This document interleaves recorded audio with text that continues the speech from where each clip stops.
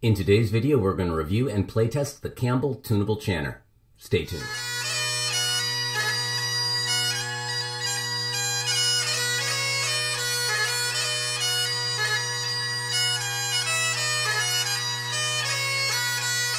Well, hello everybody, I'm Matt Willis Bagpiper, and on this channel I make videos to make you a stronger and more confident piper. If you like this kind of content, please think about giving the video a like, subscribing to the channel, and commenting below with any thoughts you have, and share with any other pipers you might have in your life.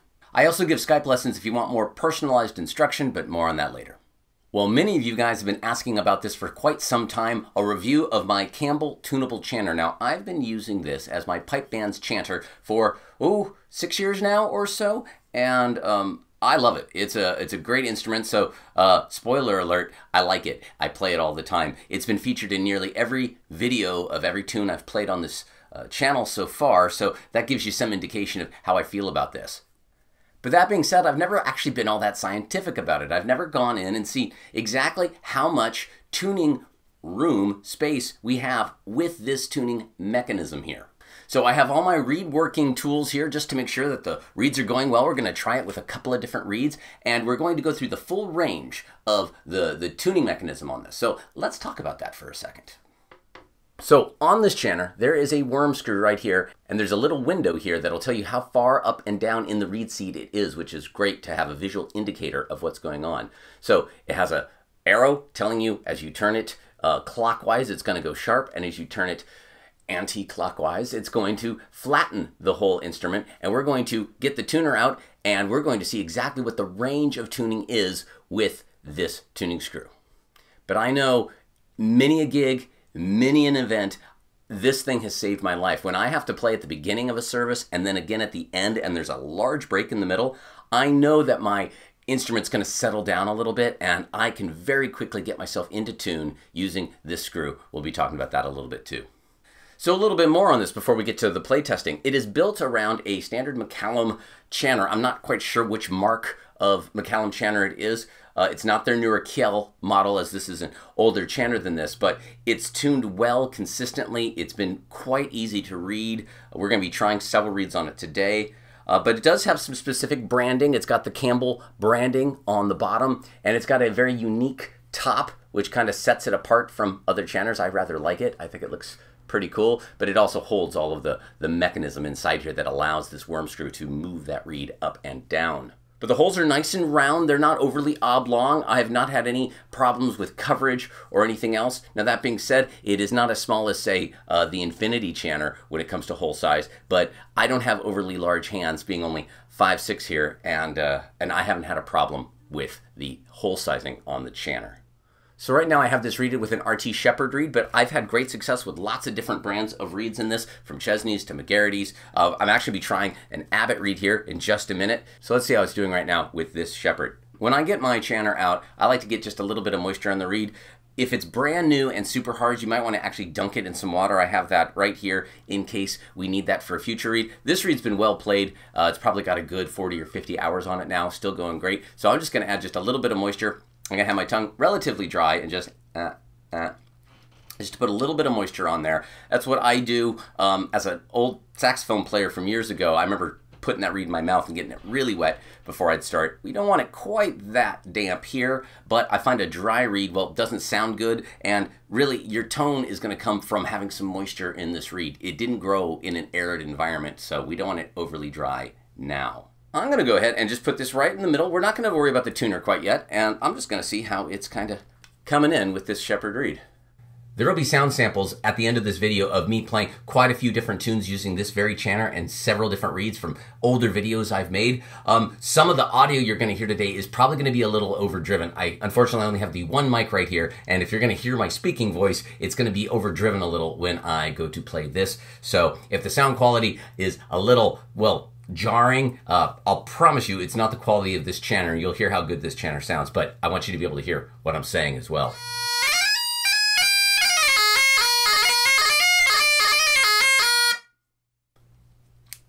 Sounding quite good if you ask me. All right, let's go ahead and turn this tuner on.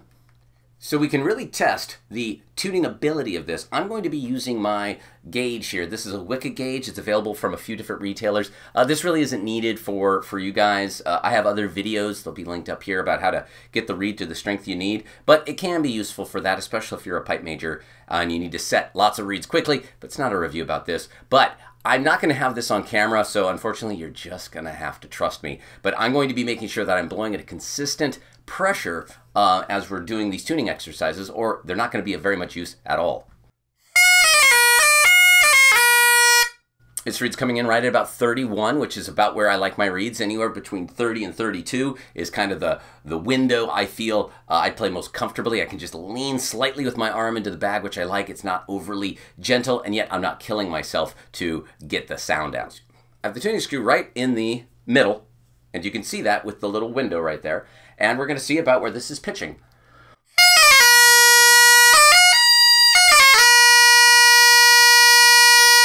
Right now this is coming in about 481.5.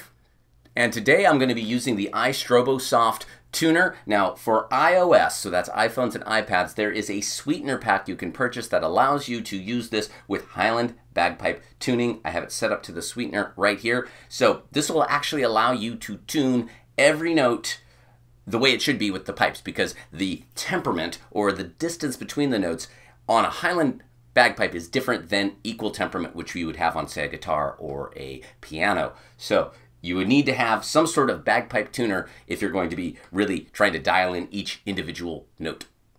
And looking at this, a lot of people are confused. What's going on here? You see all of these lines. If you see them moving up, it means that I am sharp from wherever this is set. If you see it going down, it's flat.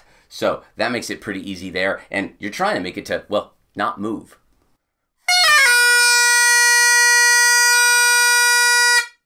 So right now it's coming in at about 483 with a little bit of moisture and a little bit of time. You see it's already up by about 2 hertz. Yeah, this is the life of a piper.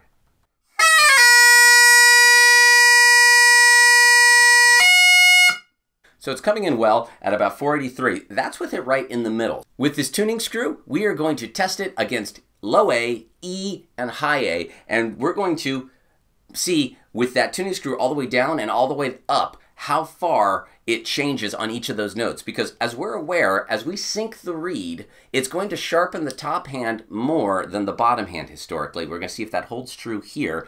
So we have a mid hand note, a high hand note, and a bottom hand note. And as we move this tuning screw, we're going to see how much this actually adjusts everything. So let's first start with this all the way sharp. So I've dialed it clockwise all the way down. Let's see what numbers we're coming up with right now.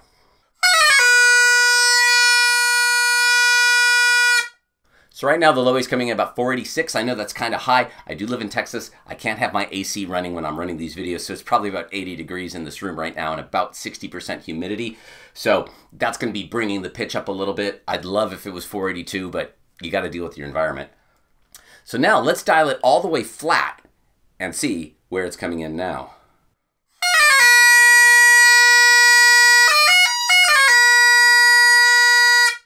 So all the way flat is coming in at about 483.4. That's just over 2.5 hertz change for that low A. Now let's check to see where the E is coming in. Let's go ahead and again sharpen this all the way and give it a try. So right now that E all the way sharp is coming in at about 731, 732, somewhere in there. Let's now flatten it all the way and see what it does. Flattened all the way, that E's coming in at 726.5. So again, quite the change, even a little bit more. As suspected, it's making a bigger difference for the higher notes than the lower notes with where it's seated in here. And finally, let's check that high A. All the way sharp again. With the screw all the way sharp, the high A is coming in at about 970. Now let's flatten it all the way and see what it's coming in at.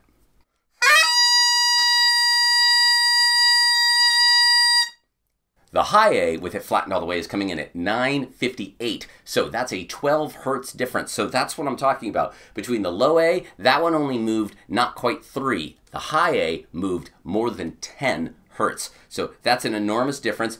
And why is that? It's because as you're adjusting the height of this reed, let's go ahead and take this top off, the ratio between where it's vibrating and where the tone is escaping is being altered to a far greater degree on the top hand than the bottom hand. By the time you've moved this a millimeter over the course of all of that distance is not very much, but a millimeter over the course of this distance is a far greater proportion of space. So it just makes sense that as you adjust the reed, it's going to affect the top hand more. Yes, it affects the entire chanter, but every note successfully up the chanter is going to be affected to a greater degree with where the reed is seated. Okay, let's go ahead and try another reed in this. This has been, again, my shepherd reed that I've been having quite a lot of success and fun playing. But let's go ahead and try an Abbott. This is going to be a brand new Abbott, and thanks to Greg Abbott for sending me these reeds. There'll be a full review of all of Abbott's products coming up soon. Again, there'll be a link up here when I'm ready for that. But for now, this is a reed that's never been played before. Let's go ahead and see what we need to do to get it up and going. Being a brand new reed, having not been in any sort of moisture control or anything, I'm going to go ahead and just put it in water out and shake it. I want to get some moisture through that whole reed. And to be honest, I'm going to just let it sit here and let that moisture soak in for just a moment. I don't want any standing moisture on it. And the cane takes just a little bit to really absorb all that water. So while we're waiting on that, it comes in a nice attractive tube. You know, it's just a product tube. I don't carry these in my case or anything, but I suppose you could. It appears to have room for a top if you wanted to put your chanter cap on top and protect the chanter in here. Again, I don't. I just put it in. And again, this chanter is 6-ish years old. And while I have a little bit of wear on some of the metal items where some of the finishes come off, I've had no issue with the tuning screw or it binding in any way. And the taping situation, people always want to know about the tape. Well, on this chanter, currently I have just a touch of tape on the high G. I have a little bit of tape on the low A, which kind of helps my burl. It's actually on the bottom side. A touch of tape on B, C. D is a third-ish taped. E, again, just a touch. No tape on F, no tape on high A. And it seems to be coming in pretty well. And yeah, it's playing well. All right, so we've let that moisture soak in for a minute. Let's go ahead, stick it in. I'm going to go ahead and put this right in the middle. We'll see how this Abbott responds. Good, it's nice and lively. I haven't squeezed it, squoze it, any of that stuff. It's coming in great. What's its pitch?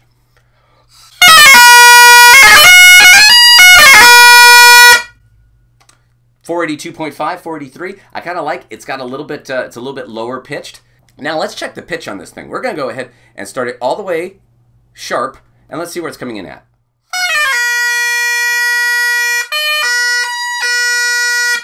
A newer reed, this is probably coming in about 432 right now, 433. It's going to ease in just a little bit. As of right now, I don't want to work it with any of the tools here. I like how it's sounding and playing.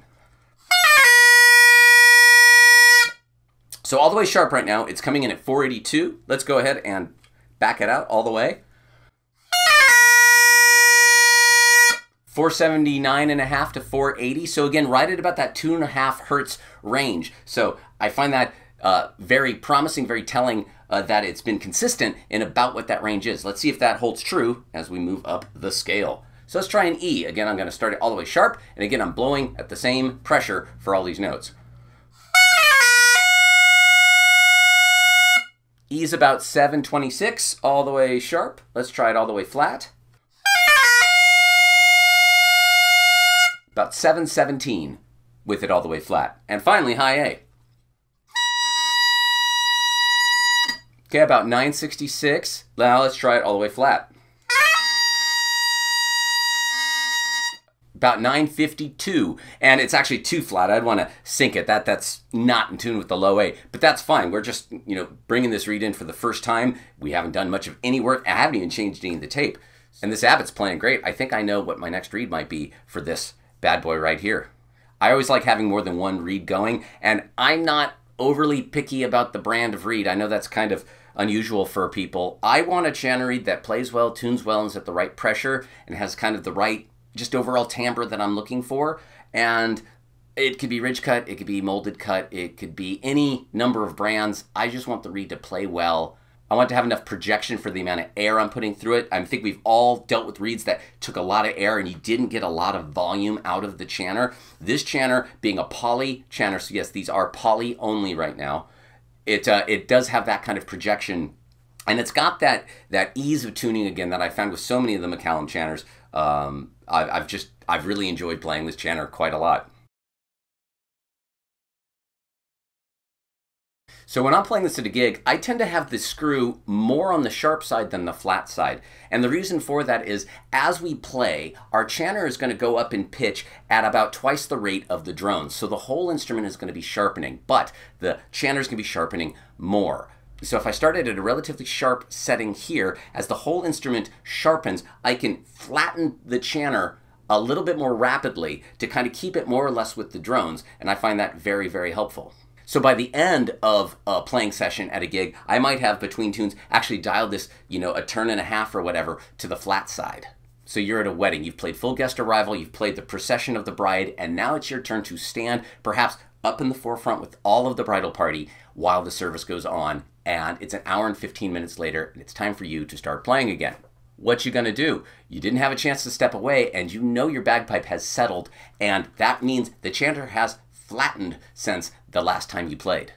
That means since I started it relatively sharp at the beginning and was slowly flattening it through my playing during guest arrival and those moments, now I have the room on the tuning screw here to go ahead and dial it back sharp again. And yeah, it takes some trial and error, but it's still going to be well closer to in tune than if you didn't do anything at all. And I don't have to worry about exposing the reed, which, one, there's a chance of damaging a reed mid-gig. I don't want to do that. Secondly, especially if I'm a focal point and people are looking at me, I don't want to have to do anything where and I'm bringing it out and I'm trying to adjust my reed and not draw attention to myself. This is subtle. No one's going to see it. And it is, well, it's kind of been a game changer for me and my gigs.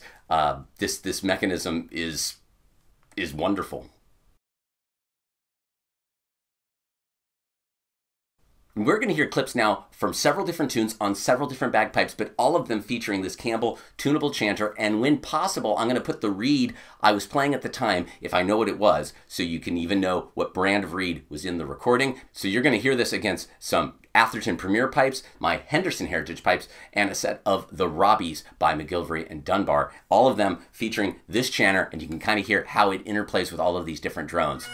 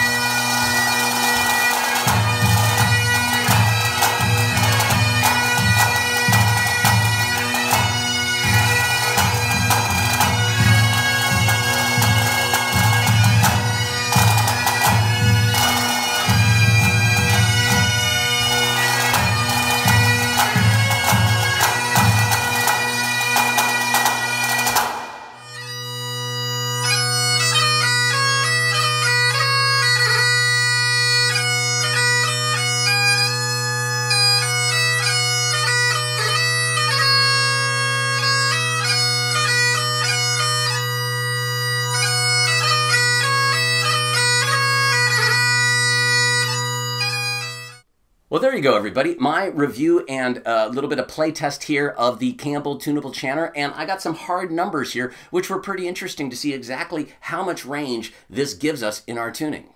My pipe band plays on it, so yeah, I recommend it. It's been a game changer for me as a pipe major. I don't have to get the chanters out anywhere near as often as I used to with our previous makes of chanters, and anything that's going to save some time is something worth considering. Well, I hope you enjoyed this playtest and review and maybe learned something about a newer product. Obviously, it's been out for a little bit, but a lot of people still haven't had their hands on one firsthand, so I wanted to try to get some information out there for you guys. If you enjoyed the video, think about giving it a like, subscribing to the channel, sharing with other pipers in your life, and commenting below with any thoughts you have. If you want to go the extra mile, I have a Patreon where as little as $1 a month goes a long way to helping support the channel. You'll see names scrolling over me right now. These are some of the dedicated patrons that make, well, this channel possible. I really appreciate the support, and I'd love to add your name to this list of fine people. If you want more personalized instruction, I do give Skype lessons. Go ahead and head over to www.mattpiper.com or email me at the email you see right here, and we'll get you going. I'm working with folks from all over the planet. I hope to work with you soon. All right, everybody, I'm Matt Willis Bagpiper. Until next time, cheers.